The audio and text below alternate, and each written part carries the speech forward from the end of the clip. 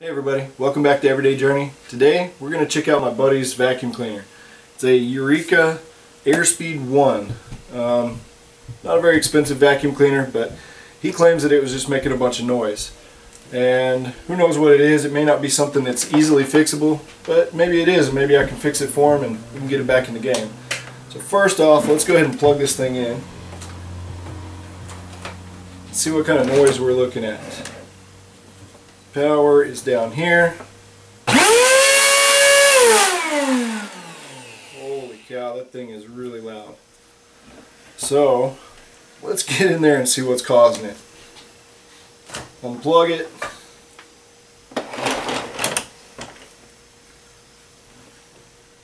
So as with most vacuum cleaners, everything is right here in this area. We got our motor inside here, and this is what actually houses the brushes. So sounds like it's the motor, but we won't know for sure until we get in there and look. And most likely it's not even the motor. The motor seems to run fine. It's probably the bearings for it. So we got Phillips head screws right up here on top.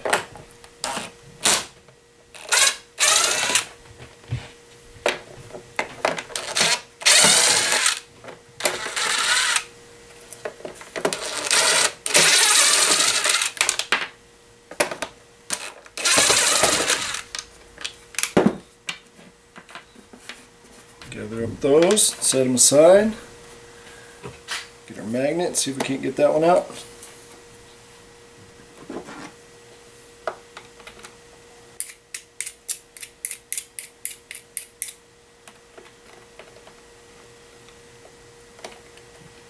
There we go. Just need a little more magnetism. Now, one of the things I did tell him is there's an easy fix for this. Just get some headphones for him. You can put those on while he's vacuuming. He didn't think that was that funny. Alright, so with some careful prying here, just put a flathead screwdriver back in here between these and pull off this top cover.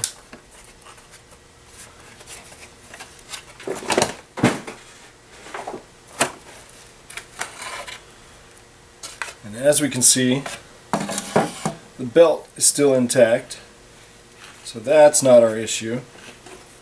If you need to replace the belt though, just go ahead and pop this off, pop this up, pull your belt off, put a new one on, and just push it back down and screw it all back together. Take it off of the shaft here.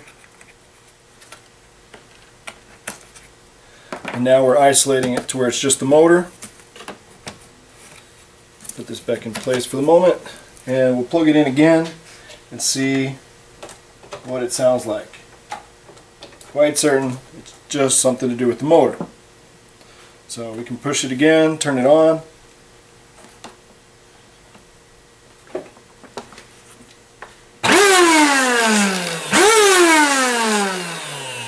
Still sounds very loud. So now we got to get to the motor. This should make it easier. Let's go ahead and pop off this whole bottom part.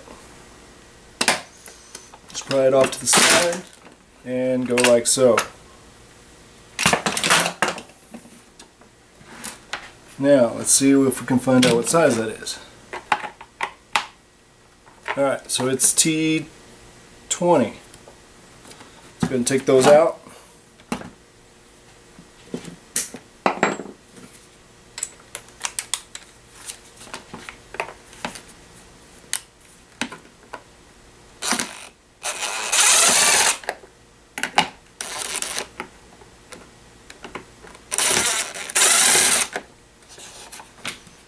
Bottom two.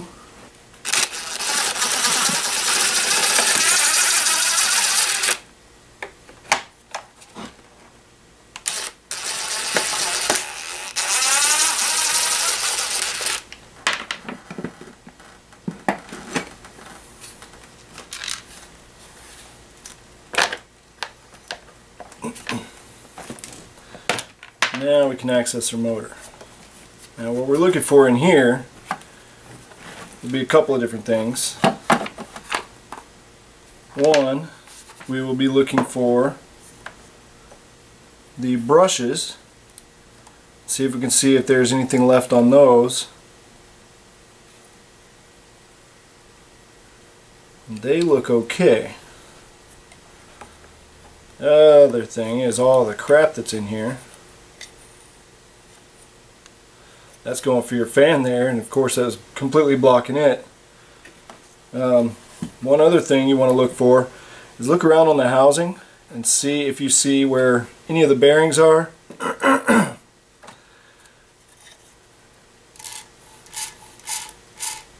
And nothing seems to be worn on here. Here we've got a sound dampener. Go ahead and pull that off. And it's actually for vibration. Seems like our bearings are okay, although they do seem a little rough. So we've got a cover on this side. Go ahead and take it off. Now we can plug this in and try it like this, but it's going to have a lot of torque to it and it's going to try to move. So make sure you have a real firm grip on that if you're going to try this. Even then, it may still get away from us.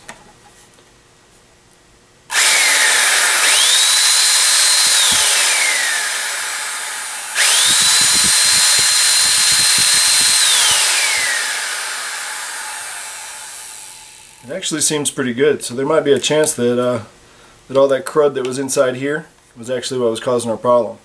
So at this point I think I'm going to put it back together just to try it again and see if that doesn't help. While we're at it, we'll look and see if there's any crud in this, because that's where your airflow is coming through. And but right now I'm going to put it back together because I think that might have been part of our problem.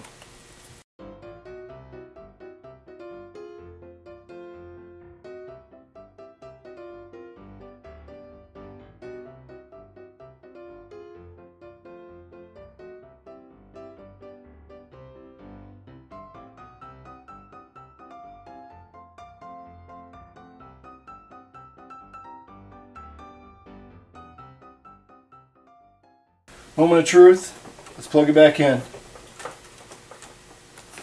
Get it up here and turn it on and see what happens.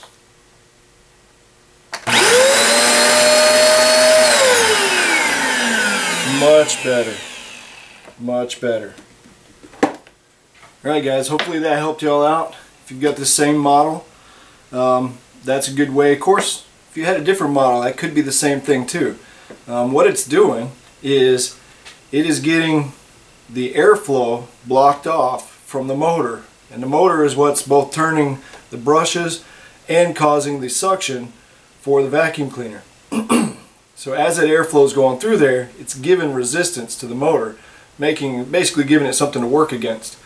Once it was plugged up like that with all this crud, the airflow wasn't going through there, so it wasn't slowing down the motor at all. The motor was going at full speed, and while it may have burnt out the motor eventually, or it obviously wasn't going to work for vacuum. So so that's one of the ways you could possibly get in there and fix it.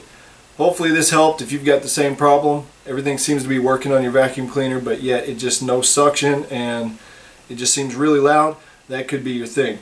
Just clogging up the fan or the vacuum assembly there a little bit. So hopefully it helped you out. Definitely send the comments my way. Give me a thumbs up, like if you like, and I appreciate you guys watching. Y'all take care.